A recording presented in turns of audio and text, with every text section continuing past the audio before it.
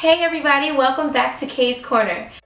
On part 2 of the Drama Bookshop episode, we will be doing an interview with Annie Chadwick, the creator of Up-to-Date Theatricals, Quotes and Coffee with Kay, and a special tour with Shawn. Stay tuned. Hi, I'm Annie Chadwick. I'm an actress, singer, also the founder of Up-to-Date Theatricals, which is a service for actors here in New York City. I'm also a career coach, and I'll tell you a little bit about that. I am a singer. I got a master's degree from Indiana University and then came straight here to New York, well trained. But being from the South, I knew nothing about hustling in an environment like this. So I just learned by trial and error how to get out there, get an agent, how to introduce my talent. And it took me longer than I think I needed. And so I fell into this career coaching just by the fact that I was doing it for myself. So this is the NYC Agent Directory. I also do the NYC Casting Director Guide. I do the NYC Personal Manager Guide. And I came out about 9 months ago with On Stage, which gives you everything you need to self-produce a project or be a part of self-producing PR for a project you're in. Like the agent book will give you all the tri-state area agents that cover film, TV, theater, commercials, voiceovers, commercial print, modeling. And it gives you a way to look through here and be real specific about where you want your career to go. Say you want film and TV. So you're going to look through here and find the agents that's their targeted area, that's their focus. And then that becomes your hit list of who you want to meet, who you want to approach to represent you. And the same thing with the casting director guide. The difference with the casting director, which I'm really excited about, the very first 2 pages in that guide, it gives all of the film, TV, Broadway shows, pilots, new media, talk shows that are shooting in New York for like the next 3 to 4 months. It gives you the casting director and background if that's what you're interested in. And here again, I advise people to pick like 10 shows, TV shows that are shooting here in New York.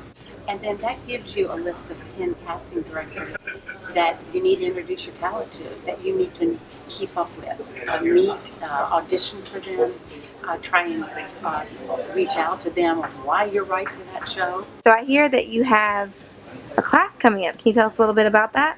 I sure can. For over 8 years now, I've been a one-on-one career coach, and I've gotten people moving their career forward in every area, film, TV, Broadway, commercials, to great success. Well, what I have started doing is I decided this year, let me do a class and see how that's going to work. And it's shocked me how good it was. It's 4 weeks, it's 2.5 hours, and each actor, I limited to 6 to 7 performers. Each person has their own personal homework, but we first start out with targeting an area. Say, if you were in class, we would maybe target film, TV for you. So that's your targeted area. Then you're given specific homework. It could be your reel needs to be edited, your headshots need to be redone for film and TV, or your whole marketing tools are tweaked according to the area that you're working in. And then that homework, each week, you have to come into the next class, get up in front of class, and it's one-on-one with me, but the class gets to hear it. It does a lot. It helps you to stand up in front of people, talk about your artistic self, talk about your goals. I think that's one thing actors need more work with. They think, oh, I can get up and talk about myself in an interview with an agent, but they're not specific. We also work on stumbling blocks of what's keeping you back. You know the homework, you know what you want to do, and then why didn't you do it this past week? So we do that in a very I want to say non-judgmental way, because we all do it. We all don't do the work. We all get frustrated, or we just sabotage ourselves. So in a very friendly atmosphere, those issues are addressed. Also, it gives very specific tools of how to work every day. I think that's a real component that I make my clients commit to. 1 to 2 hours every day on your business, on your artistry. And that could be researching for a play you want to do, it could be researching for auditions, it could be reading on another inspirational book, anything. 2 hours a day, you have to be competitive in New York. The class, people shot forward in 4 weeks beyond their wildest dreams. Kaylin, thank you for asking me to be on your new blog. I think it's fantastic. I hope you enjoyed the wonderful Miss Annie Chadwick. Now we're going to get into Quotes and Coffee with Kay and the special tour by Shawn. Alright, so now it's time for Quotes and Coffee on Kay's Corner. Right now in my cup I have something called matcha, which is a Japanese green tea, and it gives me so much life. So much life. I can't even tell you how much energy this stuff gives me. It's better than coffee, and I can't live without it. And today the quote is going to come from one of my favorite books, The Artist's Way, Every Day.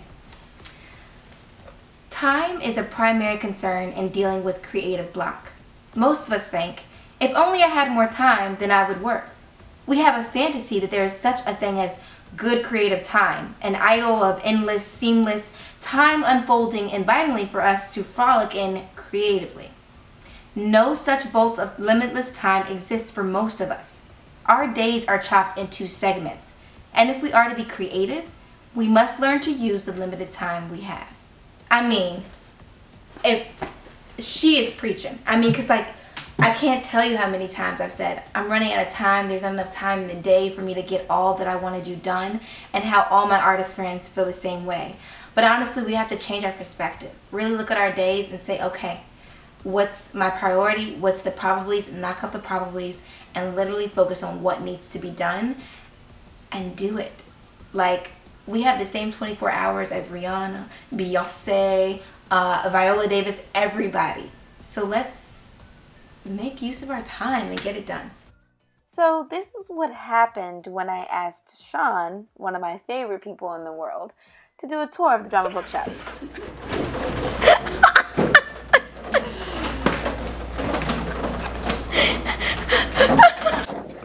What's your name?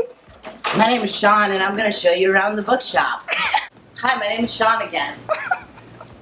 As you might know, in 2011, the Drama Bookshop was gifted earned a Tony Award for excellence in the theater. You can see it displayed over here above our mask collection. Don't worry, guys, I'm not going to jump. These balloons can't hold me. Walk through the bookshop. Here are all our new books, some of the best sellers. Over here, we have our acting section, improv, comedy, spirituality in art, and a small puppetry section. Hamilton. Here, one of my favorites. The musical history section. And over here, our voice section.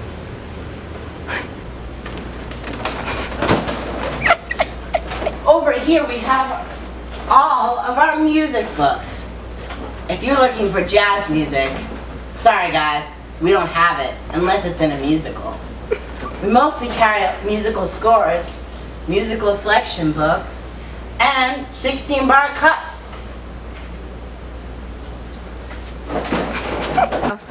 Rapid speed! We have our Greek plays.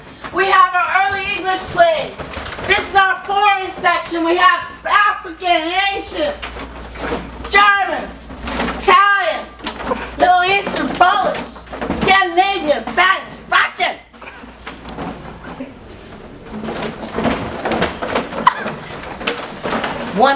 favorite sections is the kids section. Let's take a look.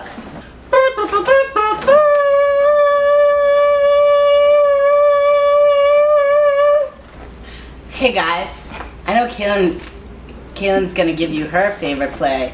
One of my favorite plays that has great monologues, great scenes, is a little play called The Boy Who Talked to Whales by Webster Smalley. A lot of the monologues sound like this.